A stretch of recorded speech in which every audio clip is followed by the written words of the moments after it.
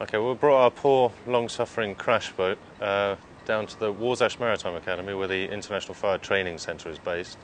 They're going to help us out because we're setting fire to our boat. This test is probably more worrying than any of the others, because I've learned that if there's a hole inside, you can fix the hole.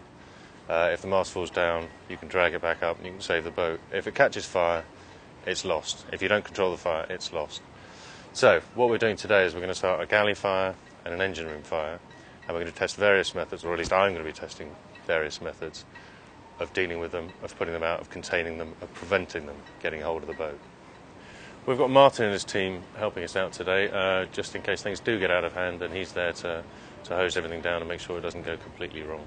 Yeah, there does seem to be a lot of flammable material. Just how flammable they actually are, we'll probably find out as the trial goes ahead.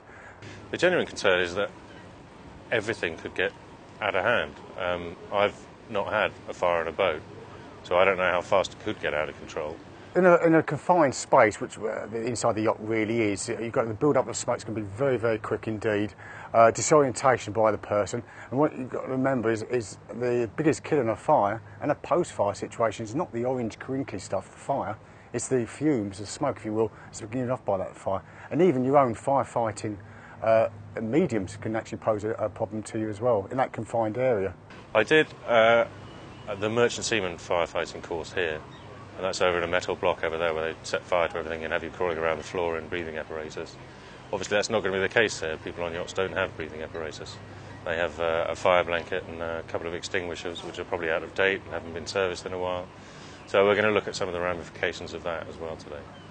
All right, gents, as you know, a small fire could be a rather large fire within minutes. If anything does go wrong, anything whatsoever, myself or one of my colleagues will shout the word emergency. That'll be 3 times. And here in emergency 3 times, gentlemen, you'll evacuate the boat by the safest means straight onto the pontoon, by the safest way possible. Forward hatch will be used by myself and Chris, and my firefighters will remain and make their escape through the after way there. If the fire cannot be contained, gents, be under no illusion, your vessel will sink. We will flood it until it does. Okay, I can't afford GRP going up alongside a pontoon, particularly in a busy channel such as this one here. Is everyone happy with that? Yep. Thank you very much. Okay, we're just about to set the first fire, which is a pan fire. Obviously bacon and eggs maybe, but we've got some kerosene in there instead. So I'm going to go for the blanket after Martin lights the fire. Okay.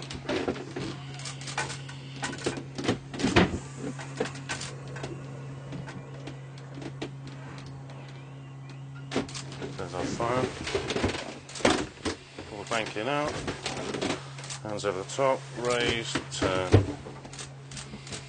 And That's excellent, Chris. Well done.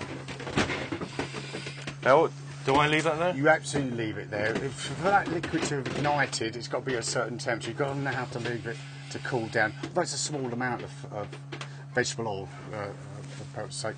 Then we need to leave that blanket. You pull that way too soon. You open up to the air. You reform that triangle. You can have a reignition of the fire, so it remains there until it's safe. Very little smoke produced by that particular fire. We didn't allow it to burn for any length of time, which in reality, the speedy reactions actually dealt with it very, very quickly indeed. Again, it's one of those, as soon as it happens, you do feel kind of edgy suddenly. There's a little rush of adrenaline. But yeah, by following the training on how you grab it and laying it over, yeah, well, it works. It works. I'll add one more thing, Chris. You wouldn't be doing that solo. Obviously, if you sail the vessel solo, you would have to let every other crew member know what's occurring on board. Shout fire, fire, fire. Okay, and give the location of fire. Okay, that's pre-warning people of the danger that may be between decks. Okay, don't leave them in ignorance and then find out you've dealt with the fire. Or unfortunately, you haven't, and we've got a large fire down in the galley position.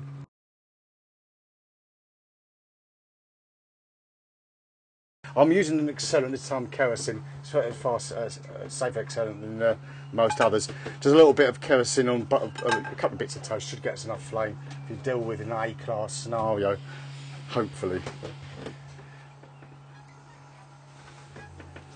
A-class being? A-class is a solid state fire, so basically it used to be known as carbonaceous fire, so your wood papers and fabrics and bread comes under that criteria. So we've got a stovetop toaster here because we don't have a grill in there and we don't have any gas on board either. So the idea is that we're making toast, toast gets out of hand, catches light. How do you deal with it? That's what we're doing now. Okay. That'll do it. There we go. Now, do you want me to test this one before we...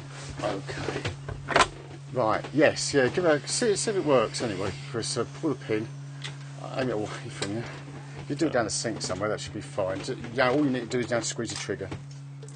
Okay, and So again, you like to do it again? Just have another little look at that. Yeah, give it a shake, you know, so it ain't going to make a lot of difference, you ain't going to pressure in it. So this is one of the ones that came with the boat. There were 4 there. Yeah, absolutely hopeless. 2006. Well, bear in mind that if you do buy a boat and there are fire extinguishers on it, and it, you know, that might be a point that, you know, they're advertising it. It's fully kitted out with safety stuff, but that's useless. Okay, well that's the only foam one we have on board, and it's completely useless. So fortunately, Martin and his team have got it's a 9 litre there. You know, I like the foam of those on a Yachting Monthly reader's boat, but it's a foam extinguisher, and you would have one on board. You would need one. Okay, we'll let this bird just catch. Hopefully, we'll have a bit more flame. A little bit more smoke with this particular one. Got a proper fire. Now you can see we're danger, Chris. We've got the curtains just about to go. I just need to deal with this situation as soon as you can, please. Jesus. Not too close, Chris. Stand back a bit more. Stand back a little bit more. Super. Okay, that's great, Chris. Excellent. Well done. Super. A bit of free-flowing fuel fire from the leftovers of the toast. What happened there, Chris? Because you got so close to the fire, the pressure from the extinguisher actually pushed everything that way. A piece of the toast fell back, which you dealt with very quickly. That's actually quite superb, really. Yeah. But stand back. Remember, you smell that, you've got the smoke in there. You don't want to start breathing too much of that stuff in. So stand back, fight the fire. It would have been as successful, and it probably wouldn't have led with half your toast. Well, it's unedible anyway. But Well, that's what's left. That's the foam extinguisher. It's a bit of a mess. But yeah, had you not used that, then this would have gone up, no doubt. That afterwards, there'd be smoke everywhere, you'd be choking, you'd be in no condition to do anything. So yeah, it's a mess that can be cleaned up. It was a different experience, definitely. The blanket, I don't know, it just feels, because you know you're closing something off with a blanket. This, I wasn't quite sure what was going to happen there. I don't know if it was, well, it did. It blew the toast back here, and the toast was still burning down there. So I went in that way. But like you say, Martin, if I'd have been doing it from further away, then there wouldn't have been so much pressure, and I could have dropped it on top and dealt with the fire on top of the stove rather than knocking it under it. Okay, we're going to do another toast test. We tried the foam. That worked. Obviously, sprayed things around a bit. I should have been further back. Now we're going to try powder. So what should I be doing with this? well, the dry powder itself, it will not cool a substance. There's no smothering effect as such.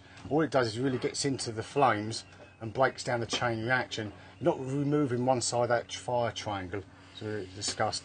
All you're really doing is interfering with the chemical reaction. You've got to be very aware, once you've fought that fire, you're still going to have some heat there, and that heat could potentially recombust. So what we're going to do is we're going to trial your onboard firefighter appliances, dry powder once again. They are very common on this sort of vessel.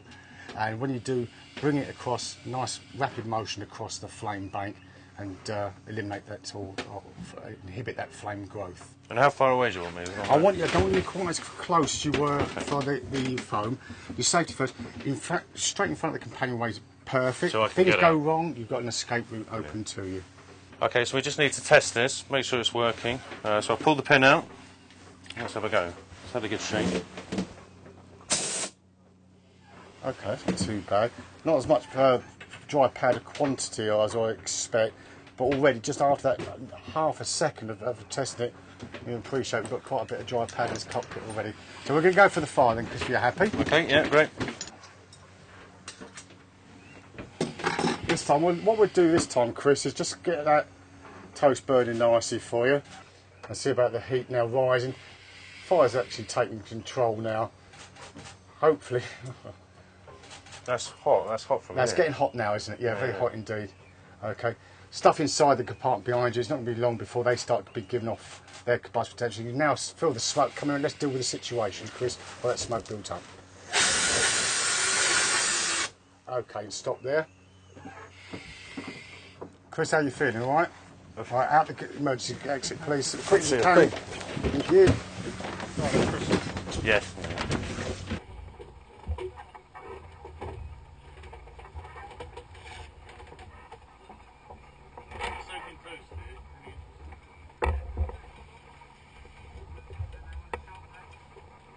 Show us what you're doing.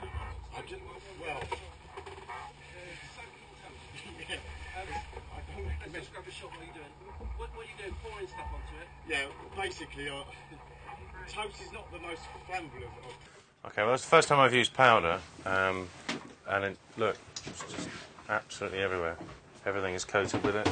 As soon as it happened, visibility disappeared. I could feel it on my teeth and stuff like that. I mean, it worked to put the fire out, but is that it? I mean, we finished well, if you just, I mean, it's been some minutes since you put that fire out. If you just to hover your hand over that, you can still feel a bit of the heat coming off that toast there, and it's certainly the metalwork around it.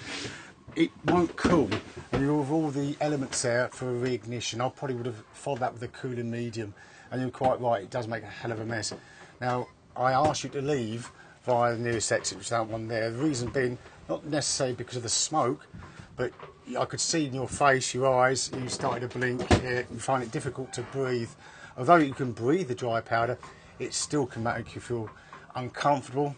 Certainly to disorientate you, the best course of action was to actually ask you to leave while my safety number dealt with the situation. Right? But I'm wondering if when I was using the powder, as soon as visibility goes, how am I meant to know the fire's out? Absolutely. It's, that can be very problematic. You've used it, if you can't see any fire, particularly if you can't see, you've got to ask yourself one thing: should I be here? And the answer's got to be no. Right. Get a high towel out, straight out of that situation. Okay, this time we're going to look at fire in the engine compartment. We're going to use manual extinguisher. This one here, powder. Martin, what do we do? Okay, on this particular example, this is a very old boat, or very old, it's about 1882. Yeah.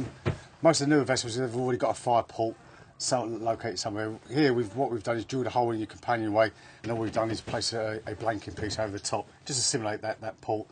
Right, for exercise purposes, we haven't got any fire in this particular case, and so all you need to do is check the equipment, it's working, open the port, and then put your firefight medium inside. Okay, I don't need to move it around. You won't have the luxury of movement through the port. You just point and squeeze. That's all you need to do. So I've taken out my safety. Absolutely. Always check it before. I wouldn't do the port yet. Make sure your equipment's working before you actually start doing that. If you've got a duff piece of equipment, you've wasted time. Yeah. Give it a good squirt somewhere where we can see it as well. Happy days. Okay. Hopefully no one's down there. Here's the port. Okay. So open the port. I discharge the whole contents within there. Okay, well that's that. So now I leave it? Yes, yeah, I'd certainly leave it. I've noticed we've got a few more holes in it than I first noticed. But you leave that for 10, 20 minutes? You place dry powder inside the engine space. As I mentioned earlier about dry powder, what it doesn't do is take away any of the heat. That heat's still in there, potentially to reignite. A cooling medium would be a better solution than just pure dry powder. So you'd use powder and then foam afterwards? If you were to knock it back with dry powder, follow up with a cooling medium, most certainly, yeah. Okay.